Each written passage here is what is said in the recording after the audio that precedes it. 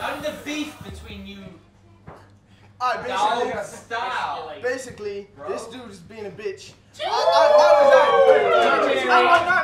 Basically, I got drunk, after the Manny event revival, and brought some people back to the yard, and we got fucked up, and apparently someone from that circle said something to him about me chatting some shit, which I don't remember saying, but it is what it is, and he threw a hissy fit, and now it's some shit. It's not a hissy fit. Everyone remembers their first beer. Hold on. Carry on. Everyone remembers their first beer, bro. Like.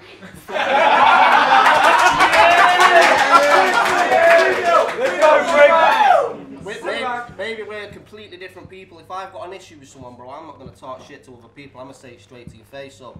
But you proved that's not true. You proved that's not true because I didn't know shit about it until I see posts from Raptor. I see posts from you saying, oh, someone can't handle their drink. Someone's talking some shit. I didn't even know I'd said shit. I had to ask her. I had to ask Bagnall. It's true. It's true shit. They said you were drunk and you couldn't even remember if you were drunk or not. I didn't remember I'd said anything, bro. And all I see is I get a phone call. I won't say who I got a phone call from, but I get a phone call saying BRIGGZY saying that you said something.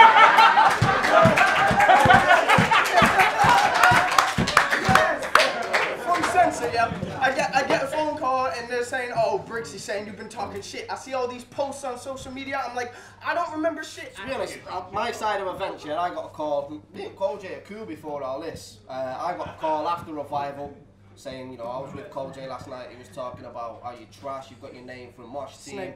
All this shit. Don't matter if it's Snake or not, because that means you've still said it, bro, and you sat there saying it to other man and not me. If I've got an issue with you, I'm gonna approach you with it, bro. Yeah. Hold on. So I didn't put nothing on social media. All I put was someone had a few too many beers. Didn't tag no one's name in it, which is obviously about you. Same time, I belled you about half an hour later, bro, and you said you didn't say it. The next day, bro. The next day, bro, I was in work and I belled you when I seen all the shit when Raptor put it on Facebook, because I belled Raptor and said, yo, this is what I've heard's going on.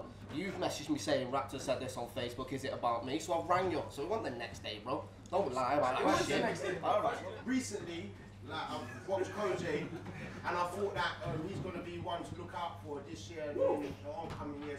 So, BRIGGZY, you've just been murked by Locksmith.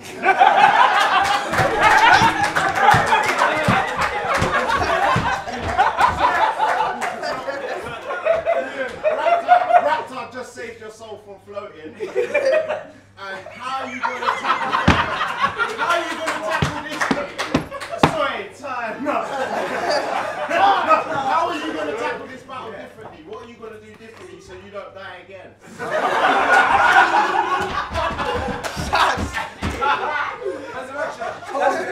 You got let him answer. I really believes he won, doesn't he? I did 3-0. He did win. Alright, so are you approaching COJAY different to how you did Lock, or the same shit, or what? Because I mean, I'm taking COJAY a lot more serious than I took Locksmith.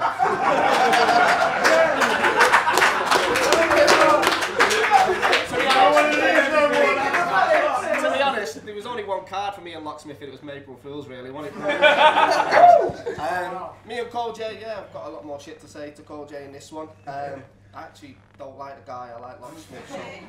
Okay, I got a question then. Okay, so what a lot of people don't know is that we set the battle up at the event when everything was completely cool between you two, and then coincidentally, about an hour later, suddenly everybody was on Facebook like, oh, someone's been talking shit. So my question is, if all this bullshit hadn't, this stuff about, oh, he's been saying this about me hadn't come up, like, would you feel differently about the battle? Because you kind of, when we set it up, you were both quite like, oh, I'll battle him maybe, alright, cool. But then now it seems like about 2 hours after the fucking thing, suddenly you're like, fuck COJAY, fuck BRIGGZY. So would it have been different without this beef? Would you still go for his head? Because of this issue with, well, it was not even an issue, whatever happened between me and COJAY, I'm not going to sit here and say he's a shit rapper. Like, I wouldn't have said yes to battling him if I thought he was shit. Because I'm not in this battle shit to get easy wins. Like, I want good performances. Even if I win or lose, I still want the battle to turn out good. So picking COJAY was a good opportunity for me to do this battle. I wanted to be on Sunburn.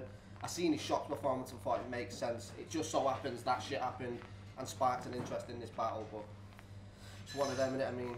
What about you, COJAY? I would have probably approached it exactly the same way. I'm not changing anything. Whatever he said, whatever this problem is, it's not even coming into play with me. I'm doing the same thing that I did before. I'm just gonna try and beat myself in the Shocks performance. Why do you think you'll beat BRIGGZY? Because if you think about it, if you look at it, he is consistently average. He is consistently average. He is consistently average, consistently bringing bars, bringing it, but it's never something that you can quote and that you like is really bringing it. I am inconsistently great. That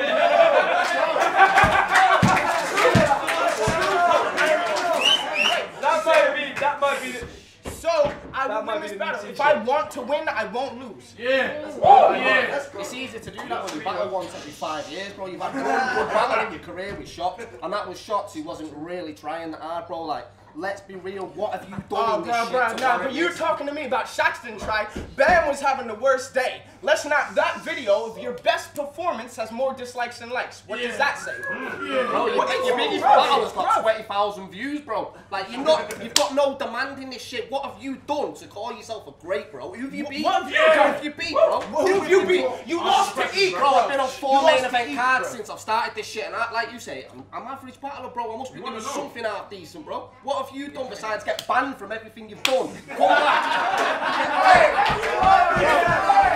What was your last actual good battle before Shots? You stack bars at the time. I'm not being funny, I'm a rapper, bro. I write bars all the time. You're 27. You started when you were 22. I'm 19. I started when I was 17. You're 20 battles deep. Yeah, exactly, bro. Bro, you're still average. You should give up, bro. It's done. I'm getting up. You're staying the same. This to me is, I will show that experience isn't everything. He's got more experience than me. He's done a lot more than me. But if I come through and I beat him, experience ain't everything. It's what you learn along the way. And he used to be more jokey before he brought all the bars when he came back, and he's not good at that, bro. He's not good at that, bro. He's better when he does jokes. If you watch the Old English battle, and he gets no reaction through the whole battle until he drops one joke, and then he gets the crowd going. 5 people in the venue, bro, and they were all his boys. Like, obviously I got no reaction. My biggest reaction was Raptor. Like, the way I'm doing this, bro, like, you're essentially the oldest newcomer in this fucking league, bro. Like, you've been here for 10 years.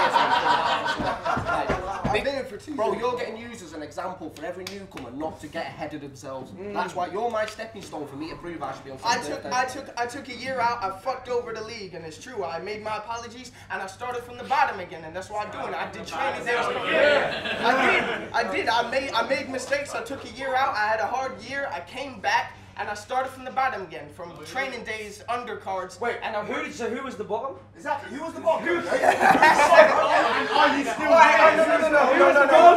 No. Yeah, no, Danny Jack. Let's put it into perspective. When I started, you were no one. No. No, you won the battle. You won the battle. I choked in my 3rd round. You won the battle. I didn't even know I lost the battle. I'm being real, but to me, from when we started at the same time, you hadn't even got a main channel battle until 4 months before our battle happened. So it was like I'm starting again. Do you know what I mean? That's what it felt like to me. And then I did another training days and April Fool's battle, and then now I feel like this is my shot. I missed out on my shot last time because I left a year out, and I missed out on some battles. So how does it feel, that you had to team up with Andy and still lose to one guy called Soldier? Yeah, it was hard. You know what I mean? And then you're going against BRIGGZY. You know what I mean? You couldn't even do a 2-on-1. Yeah. And you're going against one guy that obviously has the bars and the staff behind him. Like, how do you feel? The Soldiers who lost was a hard loss for me. I didn't lose though, that's the mad thing. The mad thing is, I think there's 2 of you, you've got, like, you know what I mean? You had ideas and you've got to run it against each other and that, and I was just by myself, you know what I mean? Awkward. How did it feel losing against Soldiers? I don't even remember the battle happening. Wait, listen, how did it feel having a guy on your team and losing against one guy and then going against another guy who obviously writes bars, you know what I mean? It's mad.